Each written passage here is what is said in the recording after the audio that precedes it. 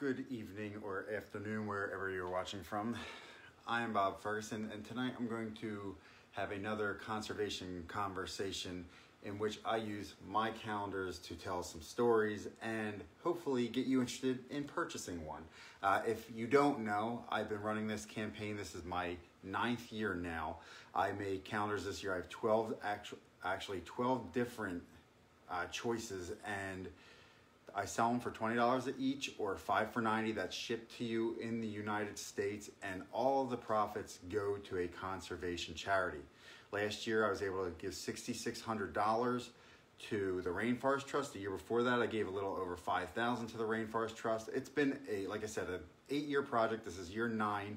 I've donated almost $20,000 with calendar sales alone and have saved over 20,000 acres worth of land. So we're gonna get into it right away, because last time when I did the snakes of the pine barrens, I talked for 40 minutes. Once I get going, I cannot stop. So let's start. This year I'm offering a Songbirds calendar. I have offered this before. If you've purchased before, all of the photos in this are different than in years past. So we have a blue-winged warbler on the cover, and I'm going to warn you, warblers are my favorites. I have done warblers only calendars in the past, but I feel like a lot of times I take some of the more colorful songbirds, backyard birds for granted, and I'm trying to market to a broader spectrum of people. I'd like to beat what I sold last year, which was about 600. I can't remember off the top of my head, but it was 600 and something calendars. So looking to top that, as I've done a little bit better every single year. So let's get into it. We're gonna start with January, a northern cardinal. Now this is something that I've found. I was actually down in Cape May one time, sitting at feeders, right? And there was a group of women there, and they were kind of giggling, and I'm just like sitting there waiting to see what shows up. And the one girl goes, she's never seen a cardinal before. She's from the West Coast. And that kind of was like an epiphany or an aha moment for me, because I was like, you know, I see these guys in my backyard at my feeders every single day, but that doesn't mean that they're not, number one, that they're not appreciated, but number two, people on the other side of the country might enjoy taking a look at this. So it's a northern cardinal in the snow. So I am going to include some of these guys, which are very common to me, in here as well. When I first got into birding, one of the birds I wanted to see so badly was an indigo bunting, right? You got this little solid blue bird, and I said to myself, you know, I've never seen one of these in my life, and I want to find one. Well, let me tell you, once I learned how to find these, I do a lot of my birding by ear. That way I can keep my eyes to the ground for snakes and herps. I call it eyes to the ground, ears to the sky. That's my method, right? Turns out indigo buntings in the spring and through the summer months are everywhere around me. You're not going to get looks like this. They're usually high at the tops of trees and stuff, but when you're in meadows, you can get like these closer to the ground looks. But what a gorgeous bird, right? So although it's common, it's not commonly seen. I'd never seen one before I started birding. So I find that you only see what you look for, right? I'm gonna turn this heater off, hold on.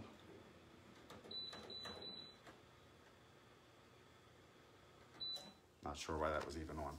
Okay, let's go to March, because I'm gonna try and get this going quick. My best look at a northern flicker this year. This is a woodpecker. They're often seen on the ground, actually. But I loved the light on it. And that's not a typical shot for me. It's got the back of the bird, which, you know, I usually like to have them on a 45-degree angle with the breast showing, but I just loved the way the morning light was hitting that bird, and it struck a pose for me, and I decided it was the one woodpecker that was going to make my calendar.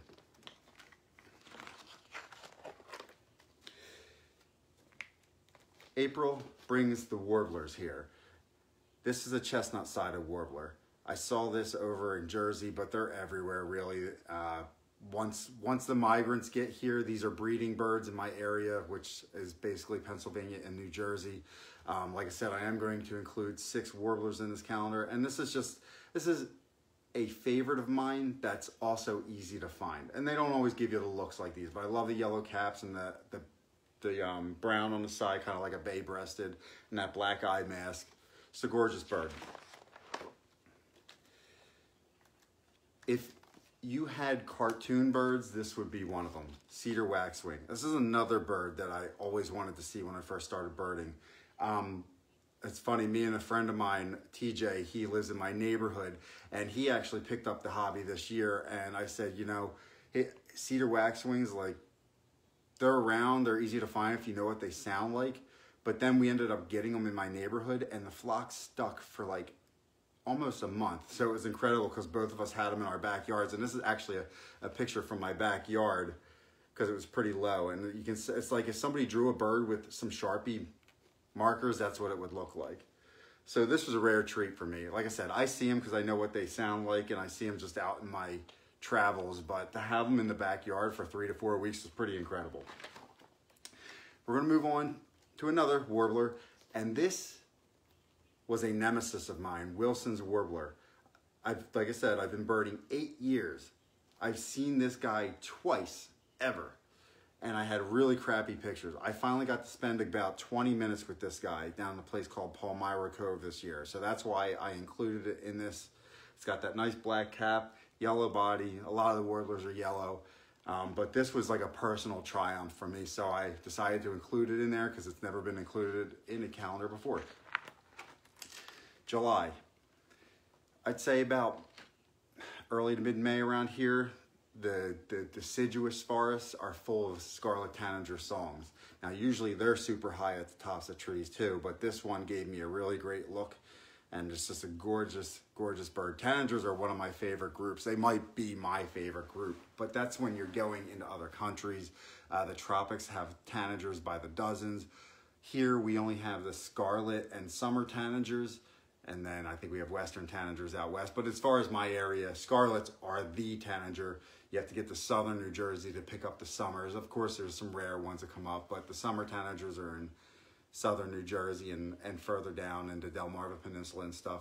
But this is a great look for a scarlet, and I loved how the red just came out nice and bold against the green, so that made it into the calendar. I don't even remember what I have in here next, but I'm going to guess it's going to be a warbler. Yeah. So, prothonotary warblers, one of my absolute favorites. They love swamps, they love flooded woods. This one was actually a very late season one at a couple's yard. They have the yard full of native plants, and this thing would come down to bathe in their bird bath. And normally I like more natural settings for my pictures, but since this was in the bird bath, and it was actually, I got like the head pretty solid and in focus while I could catch action on it shaking its wings, I decided to include it.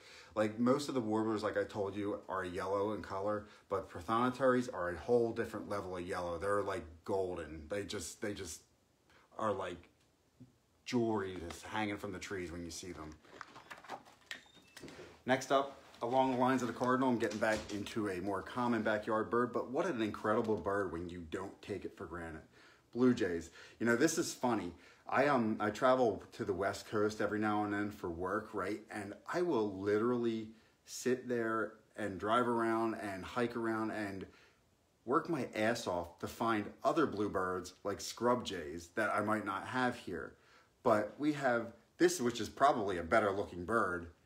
And just because they're everywhere here, I look the other way. But when you stop to appreciate these things, my God, look at the colors on that. And if you don't have these in your area, then I'm sure you can appreciate it more than people from the area.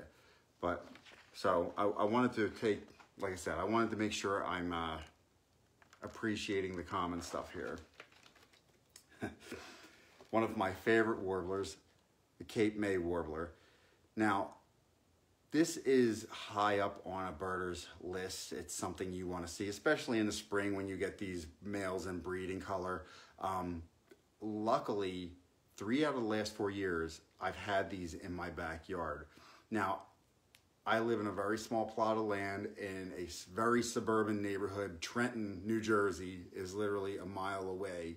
And now that's definitely a city, we're the suburbs, but it's literally a mile away. So I'm not in a wooded lot or anything. But for whatever reason, in May, every year we have about 2 mini fallouts. And 3 out of the 4 years, and it was probably 4 years in a row, I probably missed it the one year.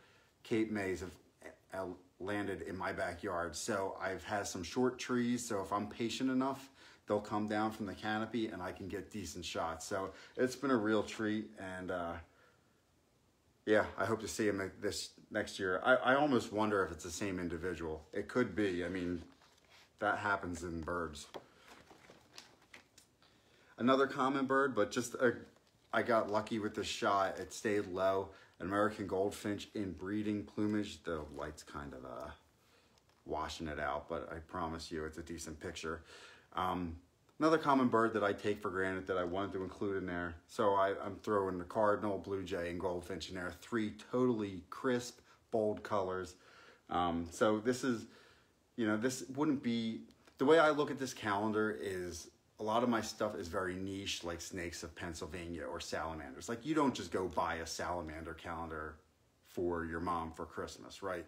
But if you're looking for gifts, and like I said in the past, it's holiday season. If you're going to spend money anyway, look my way, because your money's going to go to a good cause. It doesn't go in my pocket. It goes all to conservation. This is something I've done for years because I just want to give back. I don't get anything out of this but the satisfaction of feeling like I did something good.